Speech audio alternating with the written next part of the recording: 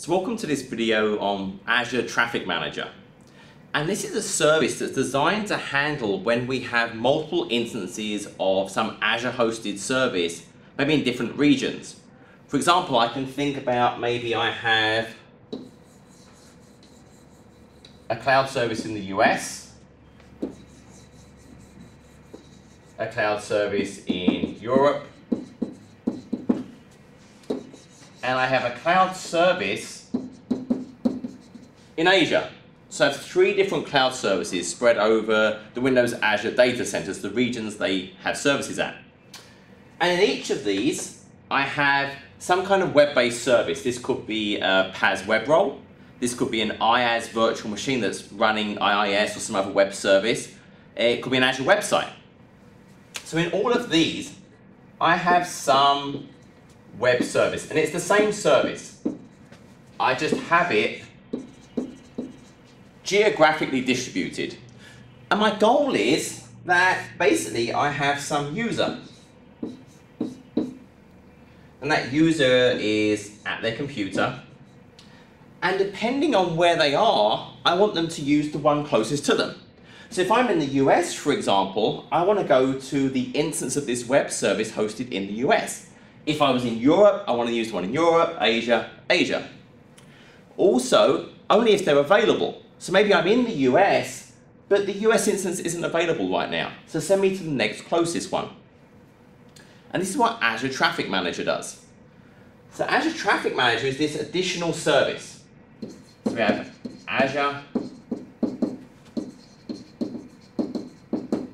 Traffic Manager. And this is effectively like a DNS service.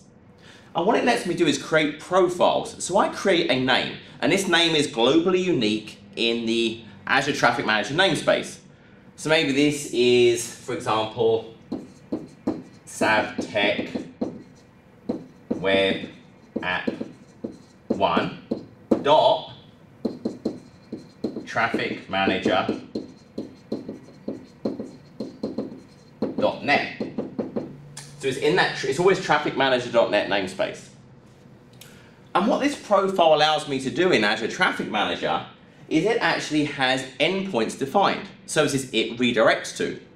So for example, this would redirect to the US version, the Europe version, and the Asia version. And I have different load balancing options available on how this exactly works, and I'll cover those in a minute. But let's take the default performance one. That's what 70% of people use. And the idea of the performance one is it wants to redirect me to the closest service available. And the way it does this is when I, on my client, want to find www.saviltech.com, whatever, my request goes to my local DNS server. That's what's configured in my IP config. So I make that request to that local DNS server. Now at this point, I don't really want to give out SavTech Web App 1.trafficmanager.net. I don't want to make that publicly available. So I probably have some corporate site. So for example, I maybe own saviltech.net. And I have the authoritative DNS servers for that zone. So what I'm going to do is I'm going to create an alias in that authoritative zone. So maybe I just call that web app .saviltech. So that's an alias, that's a CNAME record. And what that means is this alias record actually points to the traffic manager name. So what that enables me to do is on my web browser on the client, I type webapp.saviltech.net. That goes to my local DNS server, who then goes and looks up through recursive queries, finds the saviltech.net authoritative DNS server, finds web app, returns the result to my local DNS server, which is actually an alias to savtech web app 1.trafficmanager.net. Now I'm hitting the traffic manager service. So now my local DNS server goes and talks to the traffic manager DNS services. So it kind of bounces back and forth. At this point, the traffic manager service looks at where is my local DNS server. So it's checking where is this located, and more importantly, what are the latencies between this local DNS server and the different Azure regions? It has kind of a DNS latency map. And it builds this up over time. So what it's going to do is it's going to work out, hey, based on the local DNS server that made this request, I see that DNS server from a latency perspective is closer to the US Azure region. So this is going to return the record that points to the US service. So that's what Traffic Manager is doing. It's basically looking at the local DNS server that's making the request and redirects me to whichever service is the closest to me. Now, the way this actually works is it's only going to redirect ones that are available. So every 30 seconds, the Traffic Manager service is trying to contact each of these services. And I tell it, is it HTTP, is it HTTPS, is it a custom port, is it a certain page within that website? So I give you that information. After 4 failed attempts, so 2 minutes, it will then put it into unavailable, and it won't redirect people there anymore. If it becomes, it's going to keep trying every 30 seconds. When it's available again, it will start redirecting people there. So it's making sure it redirects me to the one that's closest to me and that is actually available. Additionally, this record here has a time to live, like all DNS. And by default, it's pretty short. It's 5 minutes, 300 seconds. So that means that I'm going to cache that record for a period of time. So if this site, let's say, did disappear, well, then there's 2 minutes to realize it's gone. And then this time to live in a worst case before I get redirected to another one. So I may want to reduce the 5 minutes to maybe 30 seconds. There's a cost impact to that because I pay for the request to this Traffic Manager alias, this name.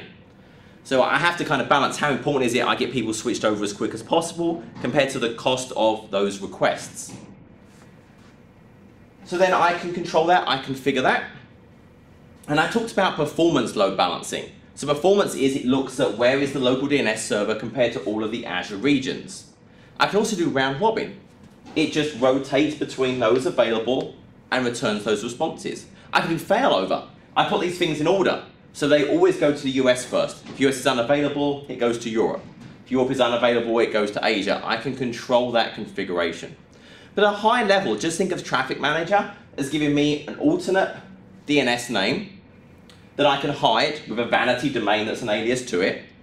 And this Azure Traffic Manager profile can point to different cloud services I have running in Azure and direct clients to either the version closest to them based on availability or that round robin or that failover configuration. So it's really whatever you want it to do, but it's giving you that sort of geo-awareness to redirect. Key point though is it's based on the location of the DNS server, not the client. Now normally the client and the DNS server will be in the same place, but if I was using like a geo DNS service, then it's not going to work. If I'm using a global DNS, then it's going to base where it sends me based on the DNS server's locale, not my client. So just be aware this is how this is working. It's not based on the client's location, it's based on the local DNS server making the request. That's a high level overview. Let's actually go and see this in the lab. So in this lab, there's 3 cloud services for this demonstration. There's one in East Asia, one in the East US, and one in North Europe. And each of these have a single virtual machine that's running the basic IIS web server. If I connect to each of them, I can see that the one in North Europe, I added the word Europe to the basic IIS page. For the one in the US, I did US. And the one in Asia says Asia. And each of them are currently looking at their own address, and you can see it's showing the right text. Didn't mean to do that. So that's those 3 cloud services, and each of those cloud services has an endpoint for port 80, which points to each of the virtual machines in that specific cloud service, kind of like the diagram I drew earlier. If I go to my Traffic Manager, I have a single profile configured for the Savtech Web App 1. If I select that, I can see an overview of how much it's been used, which really not a lot, but I can see the endpoint. So I configure as the endpoints the cloud services that it's going to point to. So it's pointing to my East Asia, North Europe, and East US cloud services. In the configuration, I tell that profile what is the DNS name of this Traffic Manager service. So this piece, that first prefix, has to be unique across all of the Traffic Manager namespace. But remember, we're not going to see this anyway. I've configured a time to live for the DNS record, only 30 seconds, so it's fairly frequent, but I'm not going to use this a lot, so I'm not worried about the cost of the requests. I'm using the performance load balancing method, so it's going to point users to the one that's closest to them.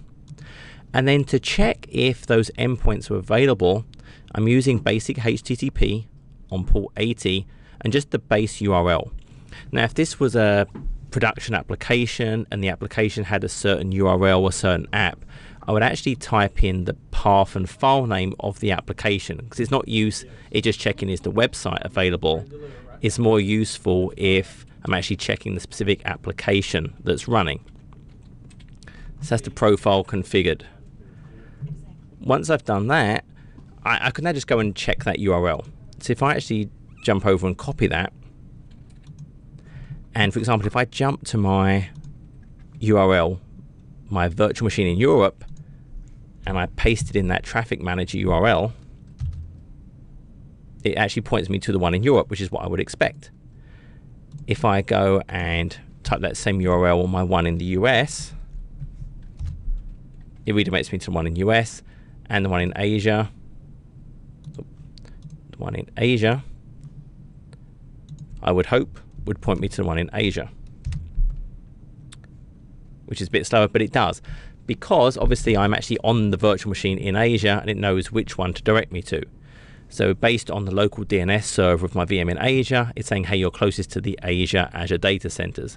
So that's working with just that basic Traffic Manager URL. But I don't want to expose that directly. So what I actually do is on my DNS server for my saviltech.net domain, I've created an alias record called webapp. So webapp.saviltech.net actually resolved to savtechwebapp1.trafficmanager.net, that traffic manager name. So now I can test that. So I jump to my web browser and I actually use that name. So this is a box that's actually based in the US. You can see it points to the one in the US. So that's just a basic operation that's using that vanity domain, the saviltech.net, as an alias, which then points to that traffic manager. Again, I could change that configuration. I could do the load balancing. I could do the round robin. And what I'll actually do next is I'll actually shut down that US virtual machine. So I'm just going to shut down that virtual machine. This will take a little bit of time. And what I'll see is, I'll check back in a second, I should actually see the traffic manager for that endpoint will start to detect there's a problem. So here I can see it's been degraded, but it's not unavailable yet, but it's seen it's already missed at least one of those 30-second checks. After 4 of them, it will then actually change to not being available anymore. So I'll keep waiting. So now I can see that US one is actually now stopped. So if I go back to my website and I do a control refresh, so it's actually not using its own local cache.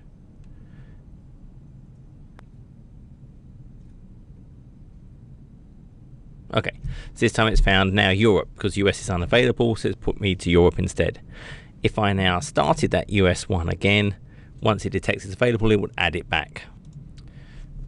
So that's a high-level overview of Traffic Manager, how it's doing that redirection. And I hope that was useful. Appreciate your time. Thank you.